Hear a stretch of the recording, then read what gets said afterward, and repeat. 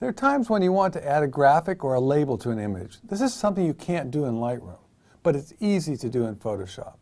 In this video, you'll see how to use the Custom Shape tool to get the graphic element you want. We'll see how to add a simple arrow that directs the viewer's attention to a particular part of an image, and a shape with text that can be either informative or just simply fun. We'll make our image selection in Lightroom and use the Edit In link to bring the image into Photoshop. In Photoshop, select the Shape tool from the toolbar. I'm going to use the Custom Shape tool for this example, but the procedure I'm about to show you will apply equally to the other shape choices as well. To the right hand of the Options bar, you will see the word Shape. Click on the box next to it and several custom shapes are revealed. To reveal more choices, click on the wheel icon to the right and choose from the pop-up menu. I will choose All to see all the choices. I'm going to choose one of these arrow icons. Let's go ahead and take this one here. To choose a color for the shape, go over here in the Options bar on the left-hand side and choose a color from the color picker. Now I'll click and drag in my image with the Custom Shape tool to draw the shape. Every new custom shape is placed on its own shape layer in the Layers panel. And each shape layer comes with its own color swatch icon, which displays the current color of the shape. To change the color, double-click on the color swatch. To transform the shape after it's been created, select the shape layer and then hit Command or Control T to bring up the Transform tool. Now drag on an anchor to transform the shape. You can also rotate the shape holding the cursor outside the bounding box. The cursor will turn into a curved double arrow. Click and drag and the shape will rotate. Now I can move the shape around by just holding my cursor in the shape itself and then clicking and dragging.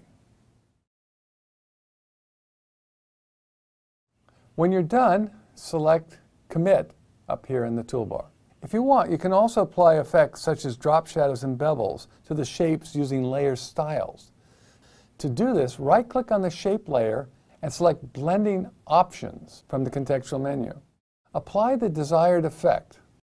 I'm going to go ahead and add a drop shadow.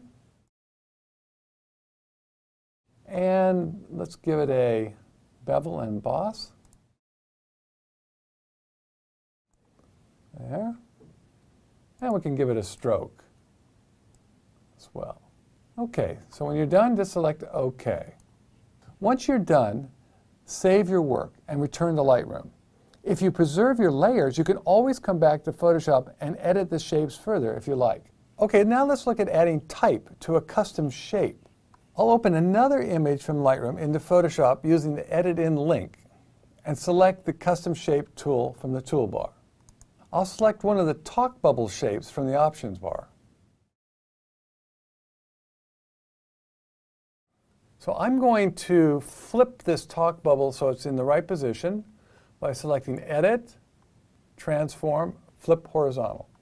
I'm going to move the talk bubble into position by selecting the V key and then just moving that where I want it to go. There. Now I select the Type tool from the toolbar. I can choose a font and a size and a color from the Options bar. I select the layer containing my custom shape. I can click anywhere inside the shape and begin typing. I'm going to make sure my type is white so it'll be readable against the red. And select OK. And then I can just start typing now. As I type, you'll see that the text is constrained to the area inside the shape. I can also type words that follow the edge of the shape. Make sure the shape layer is selected before you start typing.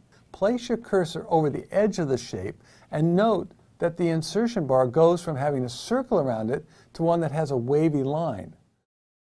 Now when I type, the type follows the edge of the shape. Amazing!